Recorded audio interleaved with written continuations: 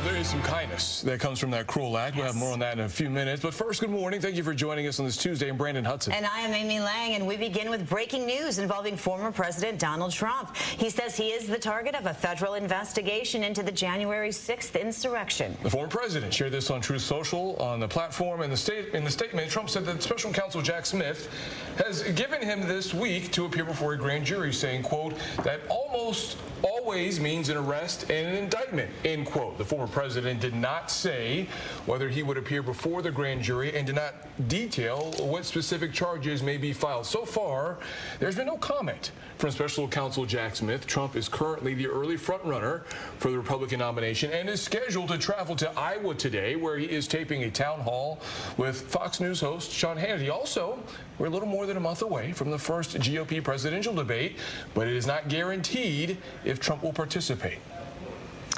Back here at home in Pontiac, there's a reward to find who shot a man in a wheelchair with a pellet gun. The victim tells us that he thinks he was targeted because he's trans. Fox 2's Robin Murdoch has been working this story for us all morning. Robin, this is a very emotional interview from this young man. You know, it is a very emotional interview from him and really everyone involved in this. A lot of adjectives being thrown out. The sheriff, in fact, describing what happened to the victim in this situation as despicable and cowardly, while the victim, who, as you guys mentioned, is confined to a wheelchair, he says this was frightening, that it was painful after being shot 5 times. He is sharing his story this morning so no one else has to go through this. I didn't even get 2 blocks from my house, and a small 4-door car, beige car, just started shooting metal pellets at me. Andrew Blake Newton was hit 5 times as he drove his motorized wheelchair down the sidewalk in Pontiac on Saturday. The pellets piercing his side twice, each leg and his wrist. The incident over in just seconds, but the healing, both physically and mentally, will take much longer, if ever. I know I'm going to get harassed. I know that there are people who are going to laugh at this story and say I deserved it because I'm trans and because I'm gay and polyamorous and that I'm in a wheelchair. But you know what? No one deserves this. It was about 12:15 on Saturday morning when we were told the 30-year-old, who is bedridden when he's not in his chair, was headed down Baldwin Avenue near Bennett to grab some snacks from a nearby gas station.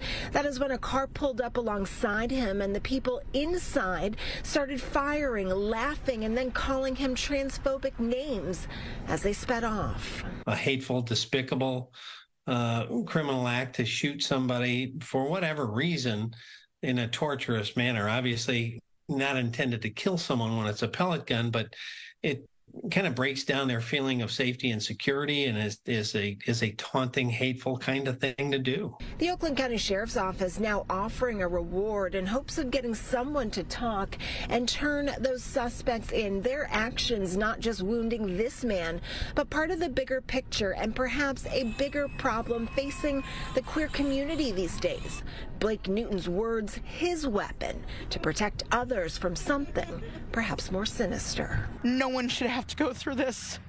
And if we come together and we talk about what people are doing to us and we share our stories, maybe we will finally be heard.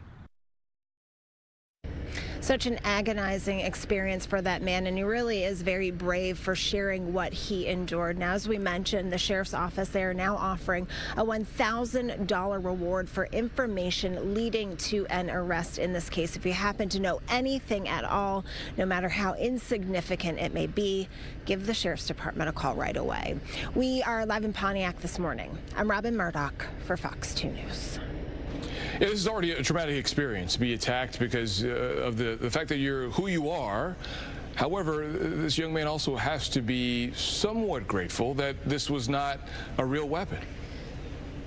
Yeah, that was one of the things, Brandon, that he mentioned in this interview, how lucky he is that this was not a real gun, because if these were bullets that hit him instead of those pellets, they would have hit likely one of his organs where they went in, or perhaps a main artery. So he really is lucky that his injuries were not more significant.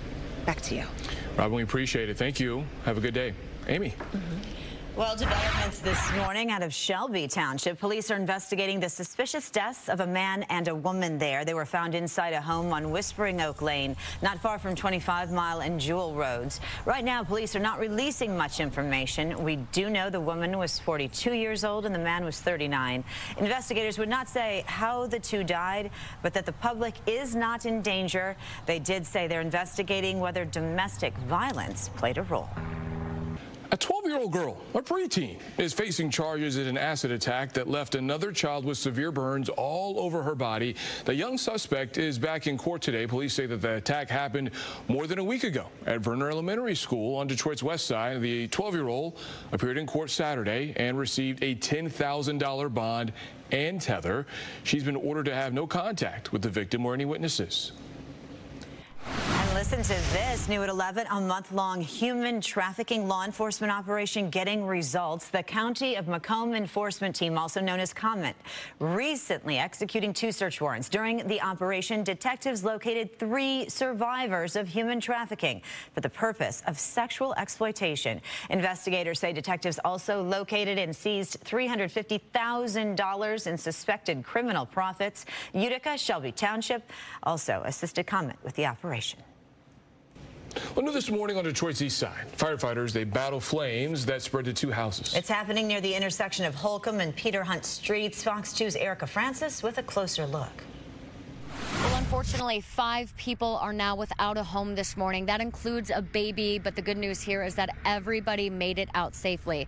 Fire officials telling me that this all started after a truck in one of the driveways caught fire, and then it unfortunately spread to both of these homes. I'm going to step out of the way so you can get a better look. This happening on Peter Hunt and Holcomb on Detroit's east side. DFD telling us that the fire started right after 4 this morning. 2 people and a baby were sleeping inside of the green home there on the right. They made it out safely.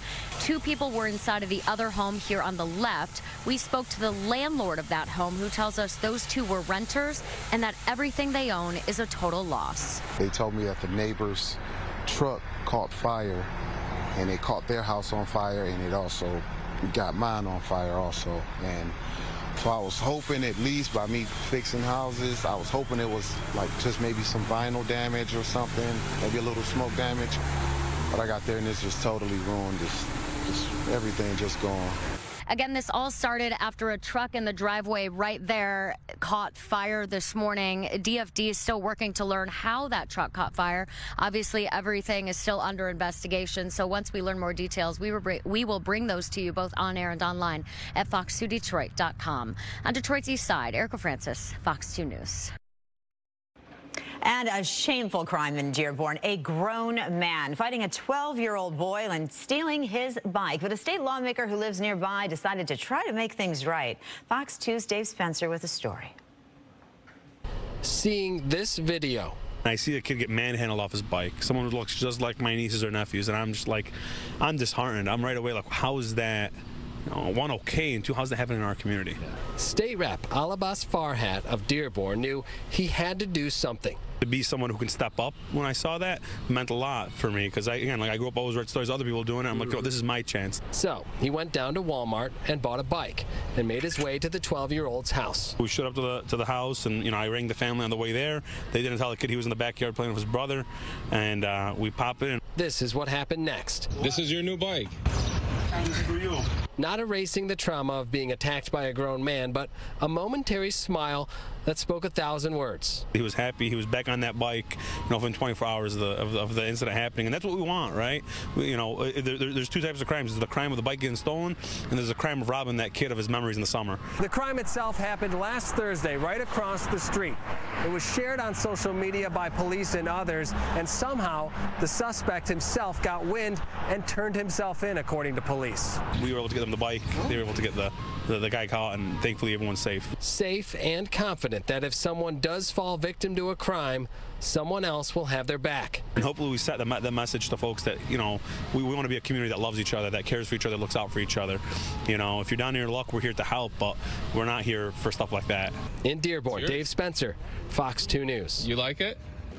Aw, so glad they were able to give that boy back a bike and back his summer and hopefully back a little bit of his safety. Oh, for sure, for sure. And that is one of the beauties of this whole story is that someone saw it and they said, hey, look, this can't happen in our community, so they made it right. Absolutely. All right, so some other big news. Okay. $1 billion. That's the estimated jackpot for Wednesday's Powerball drawing. All right, so you're here, I'm here, which means neither one of us won. That's right. But no one else did either. Yeah, that's the best part about it. Look, this is going to continue. So we're saying that there's still a chance for all of you.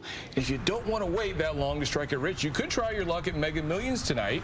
That jackpot isn't too shabby, just a cool $640 million. We'll take it.